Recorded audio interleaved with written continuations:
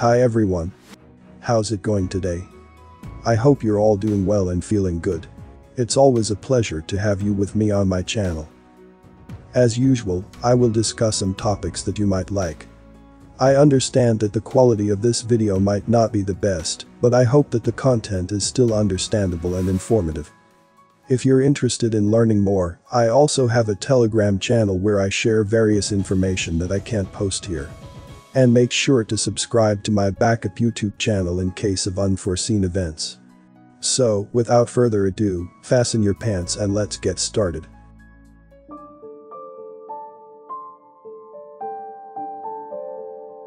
Do not encroach against others or their property.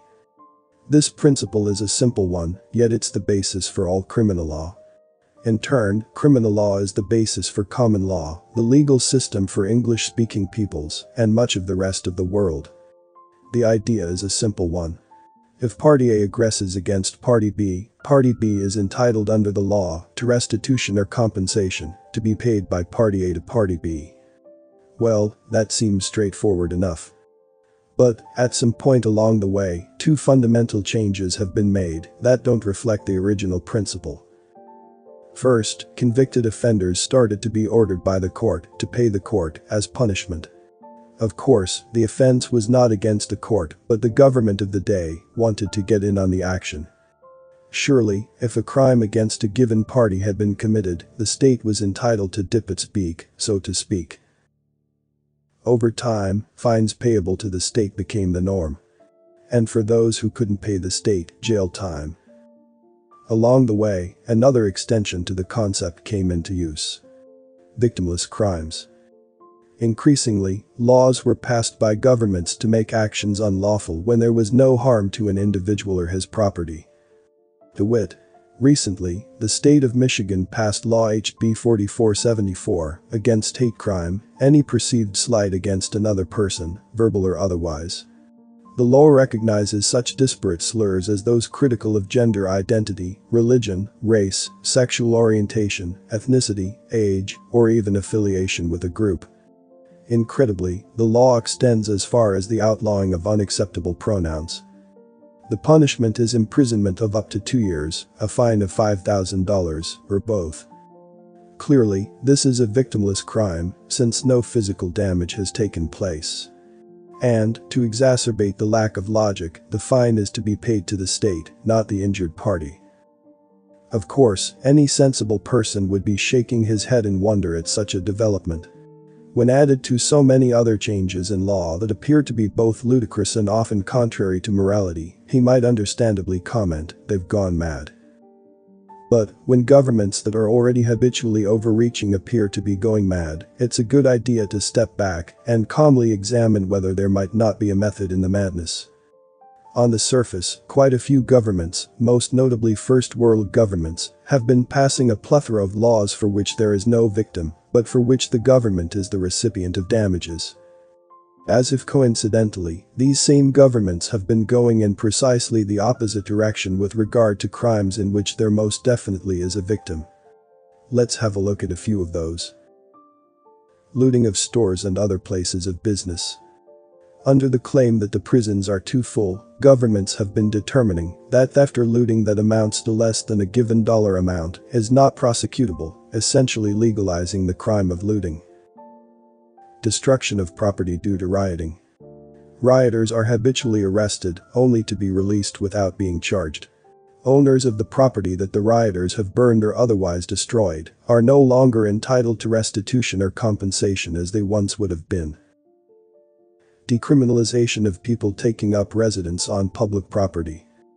Tents may be pitched on sidewalks and in front of stores, discouraging residents from frequenting stores and destroying businesses. Concurrently, the homeless are assisted by the state in drug dependency. Loss of bodily rights. You know what I mean.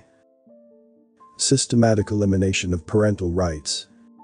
Parental rights are being removed from parents to allow school authorities and medical professionals to dictate what they wish to physically do to children, free from prosecution. In addition, is in the process of becoming decriminalized. Civil asset forfeiture. Police and other authorities have, since 2008, been legally allowed to stop people on foot or in a vehicle, or to conduct warrantless raids on homes. If evidence is found that suggests the possibility of a crime, the authorities may seize any and all assets that they find, regardless of whether or not the assets may be connected to the possible crime. The authorities are not obligated to ever bring charges against the individual, making it impossible for him to be granted a hearing. This allows the authorities to permanently hold the assets taken or to dispose of them, the proceeds to be absorbed by the authority in question. Those things are just examples. You'll have other things to add to the list.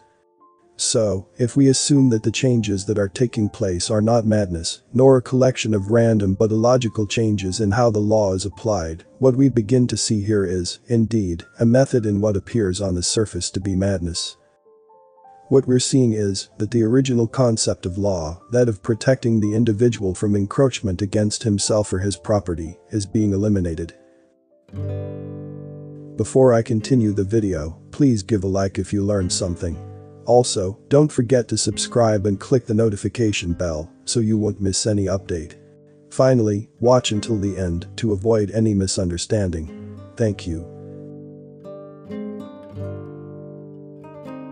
On the other hand, laws that are victimless and laws that provide punishment by the state and call for penalties to be awarded to the state are very much on the rise. What we have here is a growing trend, if we follow it to its logical conclusion, that will result in laws that benefit the state being the only laws. Let's put that another way. The individual has no rights. Only the state has rights. In the future, the only crimes will be crimes against the state. Let that last sentence sink in for a bit. Historically, freedom is lost when a nation becomes complacent enough to give it up willingly. Much of the first world is precisely at that tipping point now.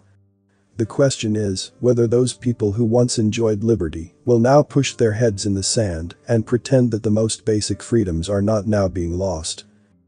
Socrates once said, "Dictatorship naturally arises out of democracy, and the most aggravated form of tyranny and slavery out of the most extreme liberty." Now, it's time for me to hear from you. What are your thoughts on this video? If you found it interesting or informative, please consider giving it a thumbs up and sharing it with your friends and family. Remember, the more people know about these important topics, the better.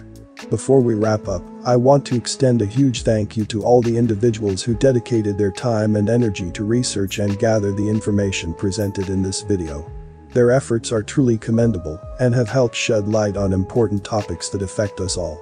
Make sure to hit the subscribe button and turn on notifications to be notified when the next video is uploaded. Thanks for watching, and I'll see you in the next one.